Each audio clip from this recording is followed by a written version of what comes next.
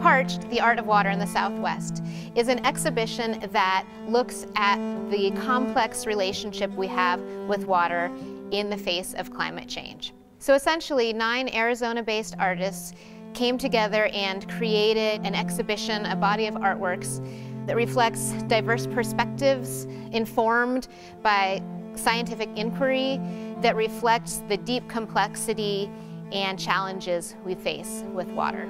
This exhibition comes out of the past arts and science collaborations by the Flagstaff Arts Council.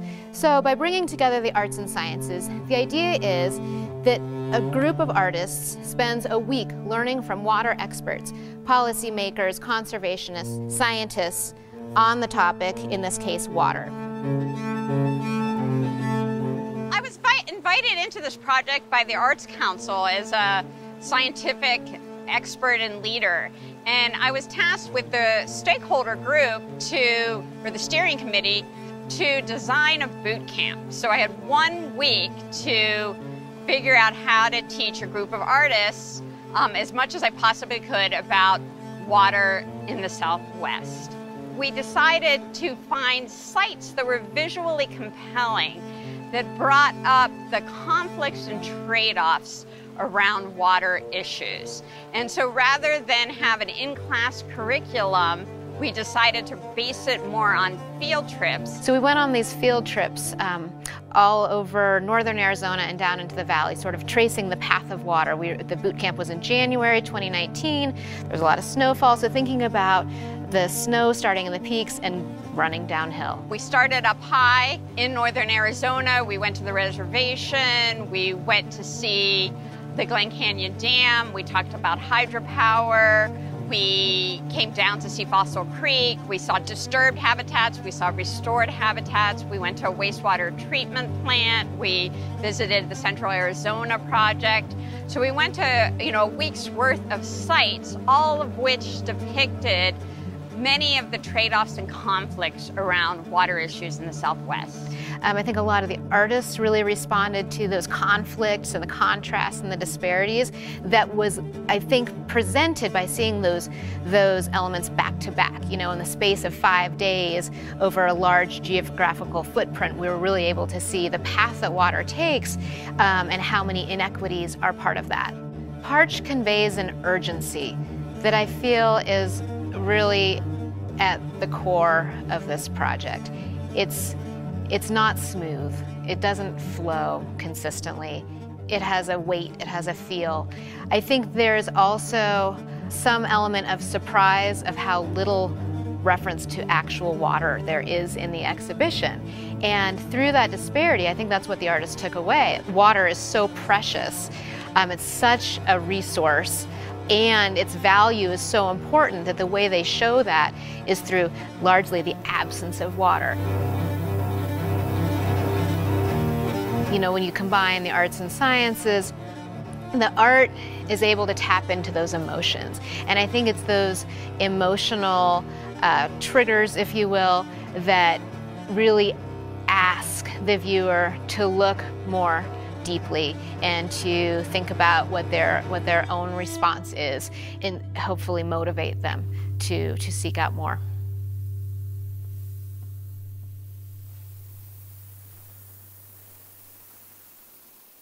So I think I'll start with my piece, Groundwater, which is a fountain, like a fiberglass fountain.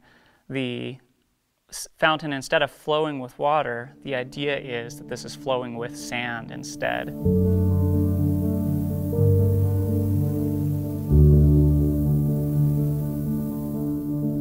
Because I'm hoping that people connect with all of their emotional connotations that they have with water, how they find it relaxing and comforting.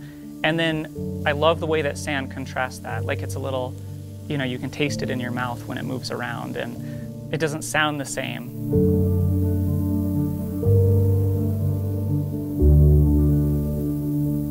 The title Groundwater is a bit of a pun, right? But there's also a little bit more of a direct reference to some of the stuff that we learned in the boot camp. A lot of like laws and traditions around water in Arizona are really strange, really backwards. And one of them is like this weird bifurcation we have in our laws between the way that groundwater is managed and the way that surface water is managed. Like that's one of the things that I kept coming back to as so counter to even you know, like not even modern understandings, but like we've known that for a while, that groundwater and surface water are linked, but we treat them as totally separate entities, and that causes a lot of conflict. And so I wanted to speak to that conflict a little bit. Floodlines is a piece which is a installation in the gallery here at the Coconino Center for the Arts. And early on I started envisioning like what would it look like or feel like if we filled up the space so that it, you know, filled up with water. And so this piece, Floodlines, marks a series of lines on the wall inside the gallery at different heights. And the idea is that those mark different levels of water that would fill up the volume of the space. And the difference between those lines is that they reference different dollar amount, the purchase amount of water. So every line is $100 of water. But the reason they're different is because you can buy them at different rates. So $100 worth of water from the Central Arizona project to be used for agriculture, you can fill this gallery space up to within a foot of the ceiling. But if, say, for instance, you're hauling water onto your rural property on the Navajo or Hopi reservation, you can maybe stand in an inch of water. Like, you know, it might get the bottom of your feet wet. I mean, embedded in the difference between these lines is a pretty deep inequity. One of the implications of the piece is seeing that inequity and feeling that inequity.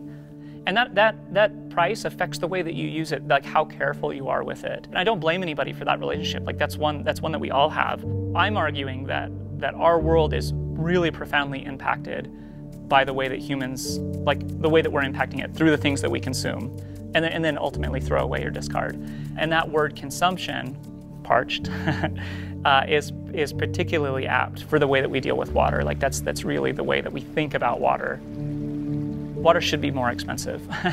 It needs to be costlier, especially for those industries that use it most heavily. Agriculture is the #1 user of water in the state of Arizona because it's so cheap and our laws are so loose. So there's no incentive to be conservative with it, and that's causing some really severe problems. So water needs to be more expensive than it is. When Neil contacted me, he already had a clue that not everyone paid the same price for water. And so the Central Arizona project, which brings massive quantities of water to Phoenix and Tucson, has a differential pricing scale. Ag is the lowest, agriculture uses, and I think it's still about $80 an acre foot. Municipal and industrial, they're up over $100 an acre foot. I don't know what the current is, maybe $120 in that range. For our residential water that I'm paying in Flagstaff, we pay $1,000 an acre foot. Well, if you live in the Navajo reservation, you have to haul water. The price of your water includes your pickup truck, your travel distance, your time, you know, to fill maybe a several hundred gallon container, and you use it very carefully. Water pricing is based more on how different groups of people have been able to negotiate contracts rather than because water has a universal price. Yate she kli benali dashijine torich itni shabashichin aro nakaidine dashanella shama a beatha chi aro beatha chi dashiche tithajin de nasha aro kinflanishahuan. My name is Klee Benali. I'm originally from Black Mesa on the Diné or Navajo Nation, and currently I reside here in Flagstaff, Arizona. So I created 2 lenticular pieces for Parched, and lenticular imagery is really basic, like 3D optical illusion. The ma'i is part of our creation history where the ma'i or the coyote stole the babies from the water, and that precipitated a mass flooding. And so that world, basically we had to leave because of that treachery. And we have an attorney working at the Navajo Nation, and for many years, water warriors, water protectors have been fighting to address what they see as his duplicity in selling Diné people or Navajo people short from our inherent right to water sources. And our peoples, don't want to just settle for small drops. We want to make sure that, we have right and access to what we are entitled to based upon, one, this is our ancestral homelands and nobody owns water, and two, if you're going to manage water on that level, negotiating it for unsustainable metropolitan areas shouldn't be part of that. And so many of my elders, many of the organizers called Stanley Pollock the new Ma'i, the person who is this duplicitous lawyer who's, selling our people short for our water rights. And it says to e ina, which means water is life on the other side. And it's sort of splattered in blood to be a little, sensational, because water is life, but it also means death. If we're really looking at the fact that if we don't have water, we die, especially in the arid Southwest, where we are literally dealing with droughts. Over 30% of the Navajo Nation, as well as the Hopi tribe, don't have access to running water. 22 wells from the EPA have been closed because of high levels of radioactivity. And on top of that, we're facing climate issues and extractive industries that are depleting our water tables or polluting our water sources. So our springs are drying up. And so all of the pieces that I created here have some representation of the conflict that we have, not just regarding water, but regarding existence and the challenges that we have for our survival as human people. So my first work and still current work is looking at water issues out on Navajo. Many people, they estimate 30% of the homes don't have running water. And so people rely on all kinds of different sources. The difference between regulated and unregulated wells is that regulated wells or water is tested periodically by a government entity. That typically is the water that is pumped into folks' house. You think of it as tap water. Unregulated wells, on the other hand, are not tested regularly and they are not meant for human consumption. Out on Navajo, those wells are supposed to be used for the livestock and so forth, but because of the infrastructure issues, people, if it's convenient, will use those unregulated wells. They'll say, grandma's been drinking from this well forever, it's fine, the water tastes good, that type of thing. Arsenic and uranium can be high in some of these wells because partly the underlying geology. So the Colorado Plateau was a place that there were higher levels of uranium in the ore, so that's why it was mined. And as a result, then that also can affect the wells or the aquifers that are underlying that geology. And so depending on the depth of the well, depending on which aquifer it's drawing from and so forth, there can be higher levels of uranium and arsenic. It's a cameraless process, and I use color photographic paper, which I mount on steel plates, and I go into the water or submerge the paper under water and then expose it to a flash. And then anything that's in the water above the paper is captured as a shadow image. And once that's captured, I take them out of the water, rinse them off, hang them to dry, and then process them, and that becomes a paper negative. The boot camp was wonderful because it gave me the opportunity to see how water is used and abused in different ways throughout the state. Towards the end of the boot camp, when I heard Ernest talk about the arsenic-tainted water on the Hopi Reservation and the work that he has been doing to get filters into the homes of everybody on the reservation, I was pretty fascinated. I really wanted to see what that water looked like. The name's Ernest Tahoe, and I work with the Black Mesa Trust out of Hopi in Kukutsmobi. In our Black Mesa Trust project, we've purchased water filters for the community members, and what these present are the images of what the water holds. And this image right here particularly is a picture of a residence home with a filter attached. So this is a picture of a filtered water here. If we move down just a little bit to this picture, this is also from a resident home, Second Mesa. This image is a non-filtered image of the water. One of the big challenges was accessing the water. Because the water is so sacred on the reservation, there's no way I could go into any body of water. Ernest and I brainstormed and came up with the idea of collecting water from filtered and unfiltered sources and then bringing it back to Tucson, where I used it in my darkroom. I just put it into a big tub in my darkroom and exposed the photograms that way. The reservations is in the United States of America, and they have water that's the quality of third world countries. So I think that's astonishing. And I hope people will support the project of helping get clean water to Hopi homes. The filters that we have, we originally started out with a single unit. That was basically for the arsenic.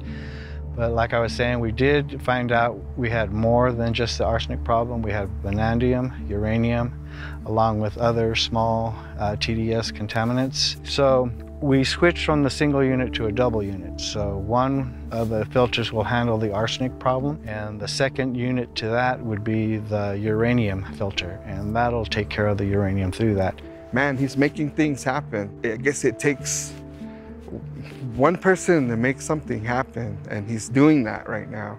And you know, a lot of these homes, a lot of the families are buying Brita filters, and that's all great and everything, but really it's still not taking out the contaminants that we have in our water. We have been looking more at uranium as more of a chemical toxicant that could potentially do damage to our DNA, that could cause mutations and move into cancer. When we drink water that has higher levels of uranium, it gets filtered through our kidneys and so then can accumulate there. Arsenic is really a bad player in the sense that it makes underlying health conditions worse. So there's a number of different approaches to treating water in order to bring it into the regulatory levels.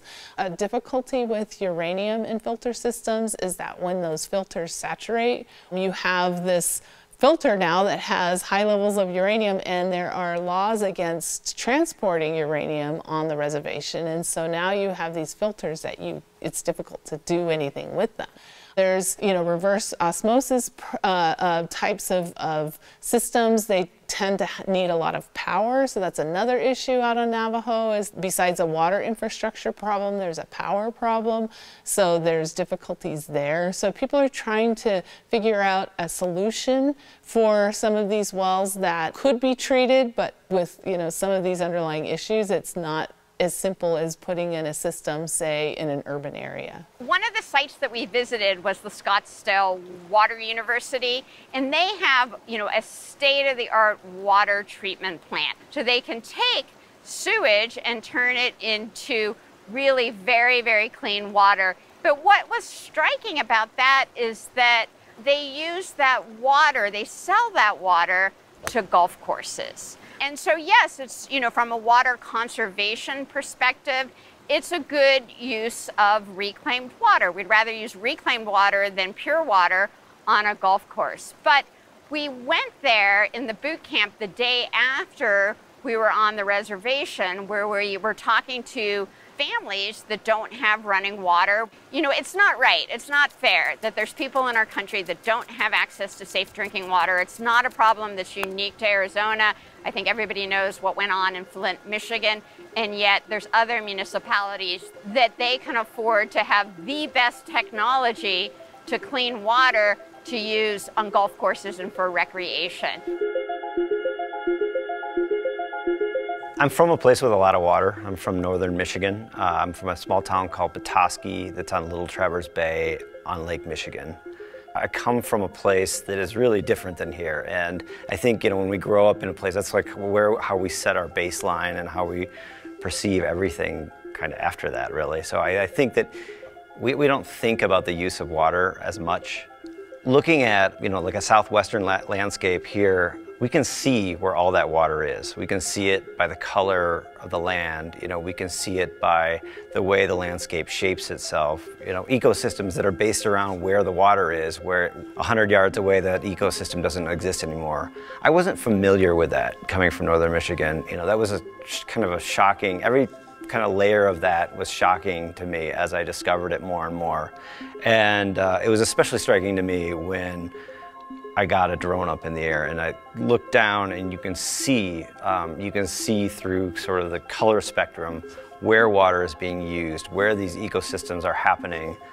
Sometimes it would require me to, like, you know, fly over no trespassing signs, fly over private property signs, fly into gated communities. And so that's another aspect of sort of the drone that is really great in terms of, like, it gives access to spaces that, you know, we normally might not have access to.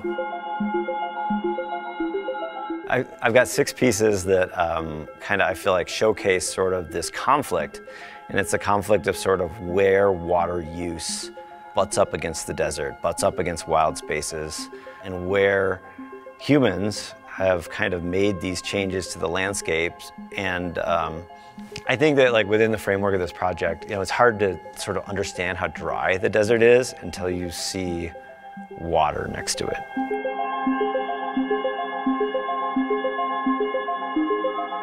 I traveled to Yuma.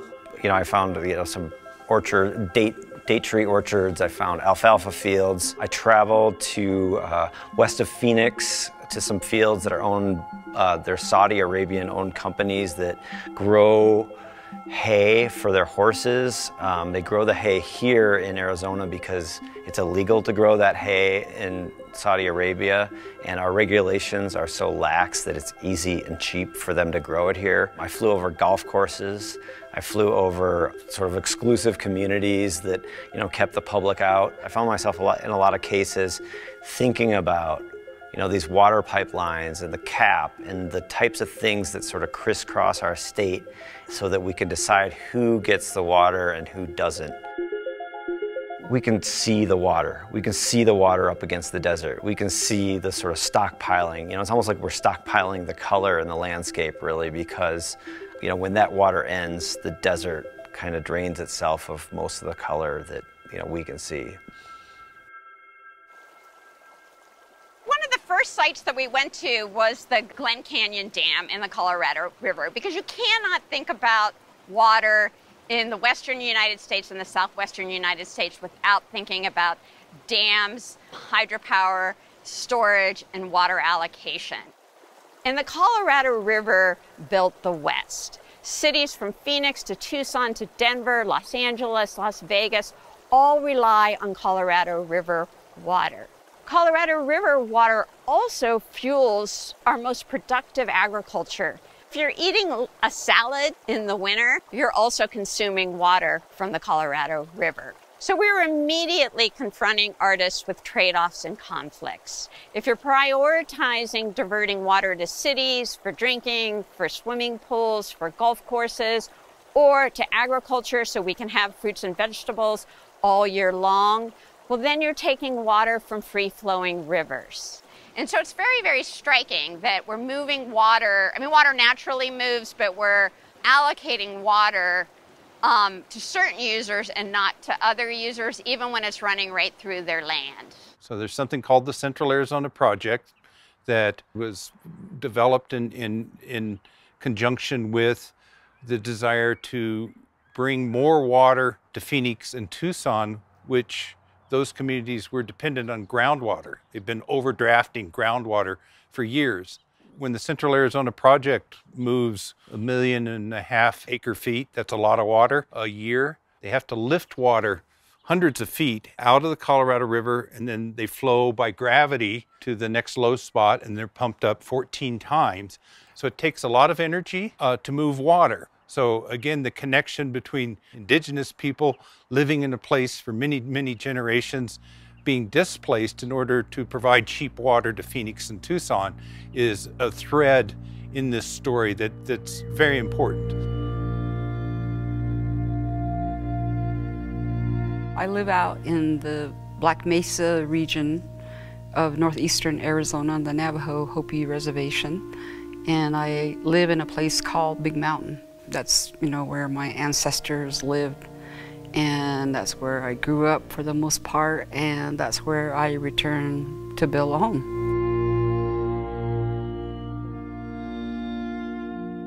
A Hogan is a place of ceremony and healing.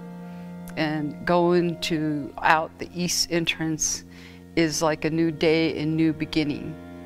And so you have a line of people out there that represents the fence that was erected on the land as a result of the so-called Navajo Hopi land conflict that happened to that community.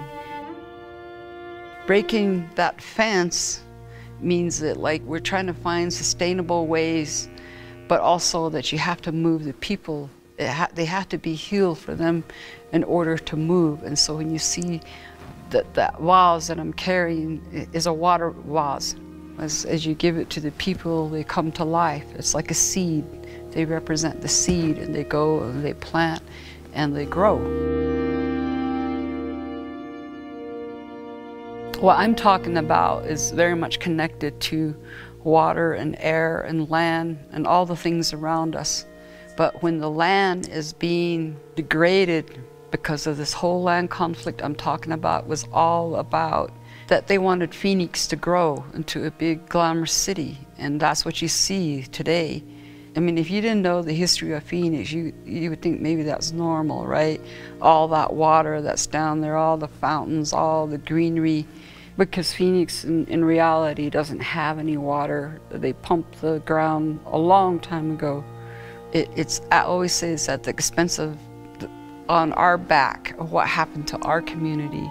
Growing up there, you used to see the community, it used to be an oasis where you could plant your crops and not worry about rain.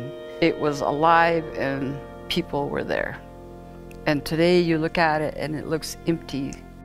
It's just like people going through a war in a way. People get affected certain ways because of the conflict. So my community that remained on the land, even though people try to remain strong and resilient, it really affected them. And what if we did have water? That would be the question. This was done at our expense. That's how I see it. We grew Phoenix into what it is at our expense, and that's being parched. By the time I was born in Phoenix, Arizona's main perennial rivers had been dewatered. The Salt River, dry, used to be a perennial river, had beaver in it. Gila River, which the Salt is a tributary, dry, dammed. We've taken water out of the river in the desert to grow crops initially, and now to replace agricultural lands with suburban development. And that sequence has come with it and has been enabled by inexpensive water. One of the reasons why the Central Arizona Project was built is the early dams weren't sufficient to keep Arizona growing, and they relied more and more on groundwater. The groundwater in the Basin Range, the kind of geologic area around Arizona, that water is fossil water. It was added to those basins at the end of the last ice age, 12, 15,000 years ago. You pump it out and it's not replaced. That groundwater supply has now been replaced by the Colorado River to some extent through the system that I described earlier.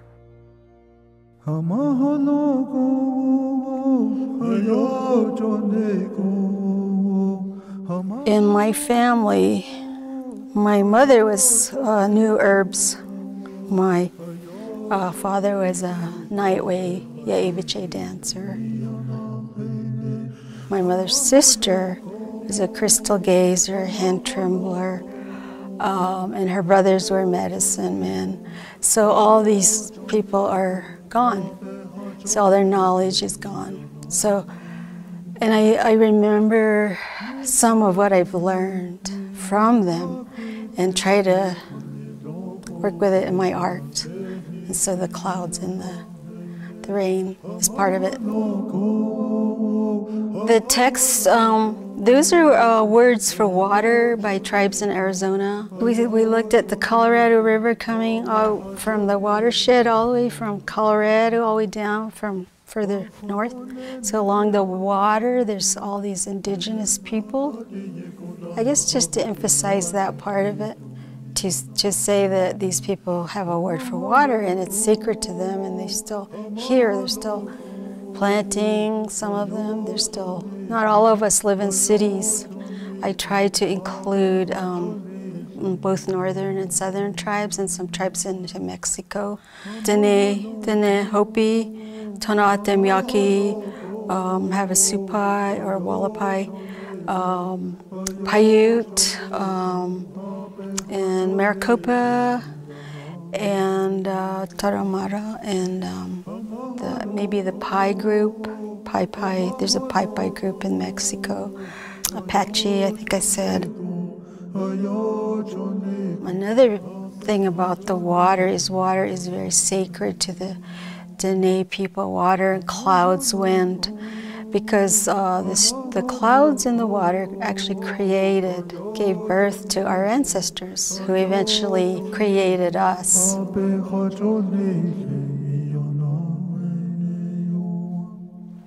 So in the boot camp, we talked a lot about reclaimed water.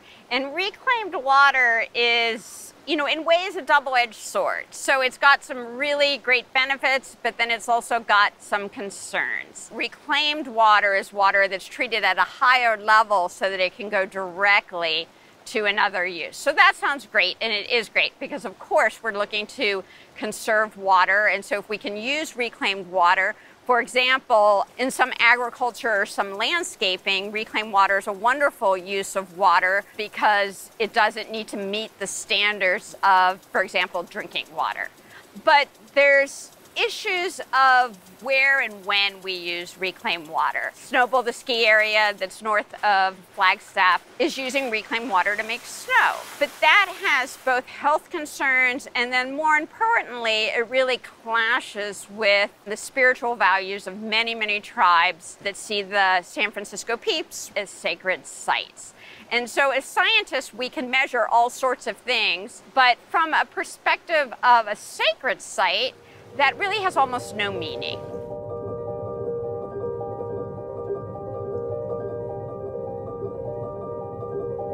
So this piece is basically a 22-foot diameter circle made of steel, big trough, similar to a big circular trough you'd see out in the desert forest. This is 12 inches deep, and it's filled with thousands of cattail heads, which you tear apart and create cattail down. They're beautiful plants. They got these heads that are like big hot dogs, and you just twist them and they pop open, they explode. Whether it's cattail down or pine sap or pitch, it's all these natural materials that I used to play with as a boy up in Idaho. There was cattails, and we would take those and just fill the whole Forest Service road with cattail down. So that material is now, I'm basically playing with it again. And in the center of the circle, the axis is a black hole. And then dangling from the light above will be a cottonwood leaf. And I was attracted to the shape of the cottonwood leaf. And so I started investigating what it meant to me, what it meant to other cultures. Right up front is a place where there's water. That's where cottonwood leaves or trees grow. And now that I'm here in the Southwest, that's wherever there were cottonwood leaves, I knew there was water. So the cattail down was a perfect symbol for snow. I learned about the San Francisco Peaks and what they symbolize to the native peoples of this area. I wanted to speak about, and especially once Snowbowl Corporation started getting reclaimed water from the city, effluent water, wastewater, even though the water may be somewhat safe, the controversy for me is the symbolic nature of it. It's a sacrilegious thing to spray waste on Mother Earth. It's basically how I view it. And I don't have patience for those people, including myself, who go and justify their need to recreate.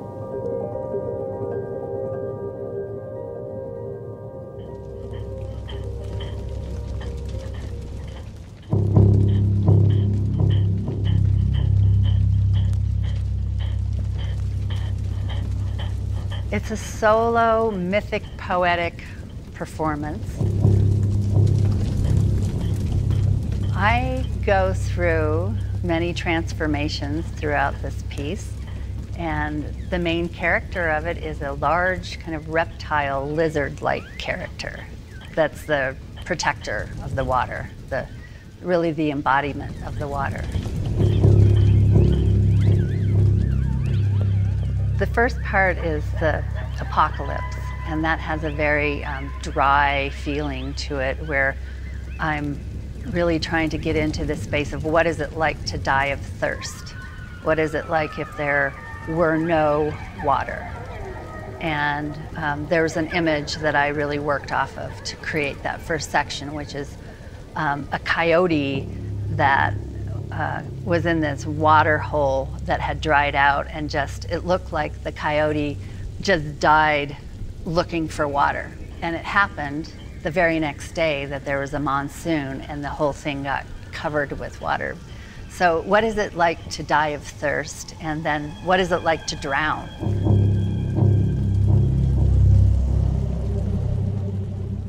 The next section, the resurrection section, is about this being underneath the water or underneath the earth that has been asleep for eons, that has been extinct for eons, and the earth is actually gone through so much destruction that it looks like just a planet of white ash. And so this being starts emerging from underneath the earth after all of the ice has melted. Then it goes into another section that's more, I really work with the image of how does water move? There's nothing quite so beautiful and smooth and continuous and sinewy as water. And so I've worked a lot with how does water move through your body, through your joints, through your muscles? And basically, how do you move your own water? We are water. That's the third section is about really embodying the qualities of the movement of water. Sean and I guess we met when this project first started. I think it was him that had the idea of me being inside of the cattail down, piles and piles of cattail down.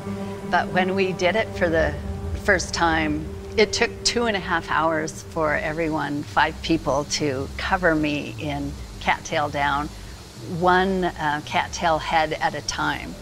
So it could be many, many things. It could be ash, the phoenix rising from the ash.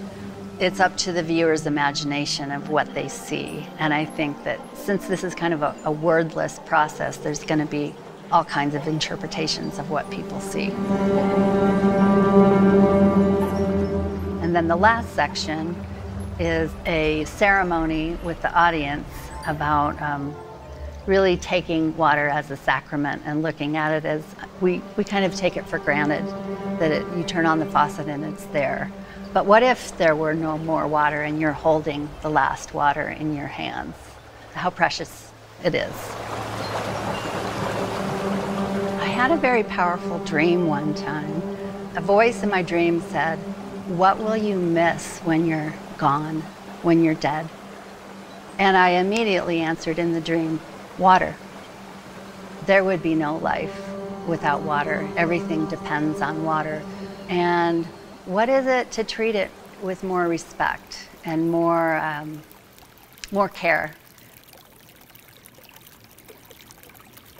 You know, what we've always said, water has a spirit.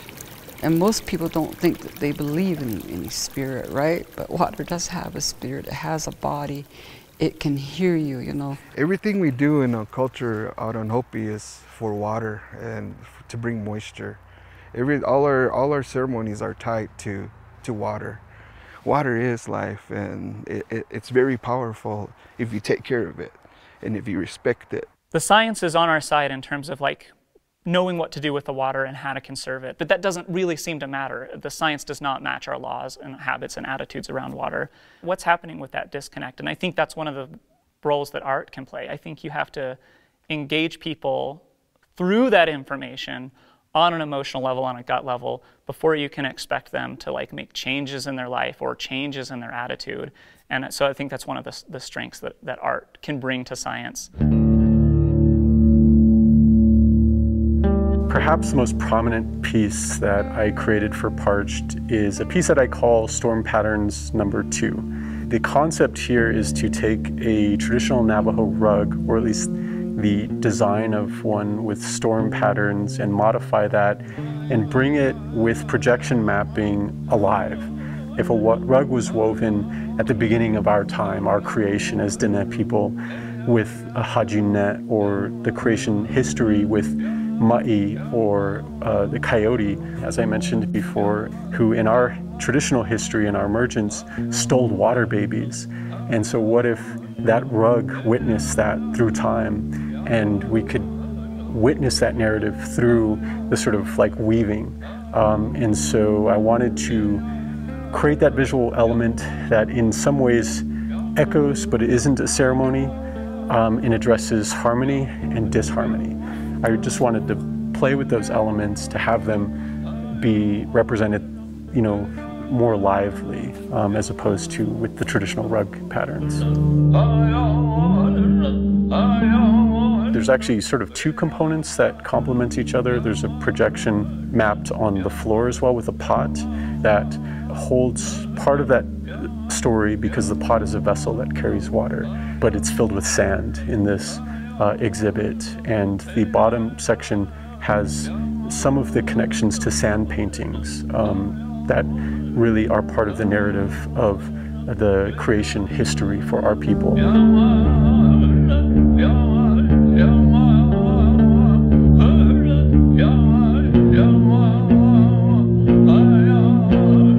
Wherever there's an environmental crisis, there is a social or cultural crisis, especially for Indigenous people, because we're people of the land. So whatever you do to the earth, and it's not just a cliche, you do to us. People don't see that on the same terms here, though, and I think it's critical. It's like the fact that somebody can spray 180 million gallons of treated sewage on a mountain that's holy to 13 indigenous nations is an extreme act of white supremacy, and just a questionable use of water, even if it's wastewater, which could be discharged back into aquifer and filtered out naturally, considering the cultural affront with the desecration and the concept of spraying treated sewage on a sacred place. And then, you know, the just use of water, just is a bad message. And so the demonstrations are from that. There was mass police repression, people were arrested violently and aggressively. And I think, like, not a lot of people see that, but I think for the mountain and for the region, Indigenous folks, it's never left our mind. And so that's part of the weaving. Some of the other demonstrations were from resistance to S2109, the Little Colorado River Settlement Act. And so there's a big banner in there that says water is life in multiple languages, in Hopi, Diné, in Spanish and English as well. This is how bad it has to get, is people actually subjecting themselves to arrest and, you know, in the fight for clean water, for access to just, you know, water to sustain their ways of life. This isn't right. Something about this is wrong, and I don't agree with this. And I'm not going to go along with your status quo, because what that means is an end for us. It's like we don't have a future without water, so we need clean and healthy water to survive. So that means, no, we're not going to go along. And, you know, I don't mind being confrontational and agitational and provocative on that level.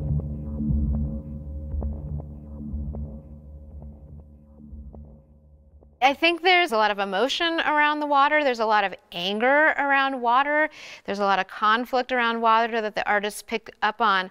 A lot of the artists really responded to our visit to Fossil Creek, which I think was it was an opportunity for them to be in the space of water, to be in this place that nature had carved. It's this oasis in the desert, and as such, it was also like a resting point or a break in all of the conflict in a lot of the other sites on the field trips. And artists responded to that in so many projects, and I think that's another thing that their art provides, is a resting point. It's like a pause. What the art asks you to do is slow down, to gather those emotions and have the space to think deeply and form your own opinions. What we see now is a beautiful river, but for 100 years, much of Fossil Creek was diverted for hydropower production. Over 10 years ago, a group of environmentalists lobbied the Arizona Public Service to decommission the hydropower dam in operation. Arizona Public Service and the government agencies did it for the people of Arizona. They did it to provide Arizona with a second wild and scenic river. And the project was a huge success. Everything came back. It's now an oasis of native fish, native insects, birds, and people now have one more place that they can really enjoy a wild and scenic river. But central to the recovery of Fossil Creek was what you don't see. So one of the big success stories of Fossil Creek is that we brought back the algae. And I know a lot of times people think of algae as slimy, but they're also the base of freshwater food webs. If you don't have healthy algae, you can't have healthy ecosystems. I think I was most intrigued by the idea of Fossil Creek. The whole project was about water. So I was most intrigued with this one to try to work on the notion of the restoration of an ecosystem. These are microscopic images of algae. I got some references when I was in the lab, and we were just going through the different algae that we had collected and just moving the microscope around until I saw things or compositions that I really liked, and then we were just shooting them. There's 3 iterations of this project. So originally, all I was thinking about was the idea of playing on size. So I liked the idea of working with something that was microscopic and doing them in a large format. And then when I started looking at the images through the microscope, I thought, I really want to see if I can simulate that looking into the microscope. So the bottom tier of paintings are supposed to look like a slide under a microscope. And I kept the top 3 images because in the lab, there's a certain point in time where it starts to disintegrate. So that's what I wanted to do, was to show that disintegration of the algae and then the regrowth. When I'm looking at the algae, there is so much information in there. I mean, it's just so overwhelming. And so I wanted to find a nice bridge of, does it kind of represent what I'm looking at, but still have an abstraction, an aesthetic quality to it? So trying to balance both. And I was really excited about doing this body of work because a lot of my pieces are very, very representational.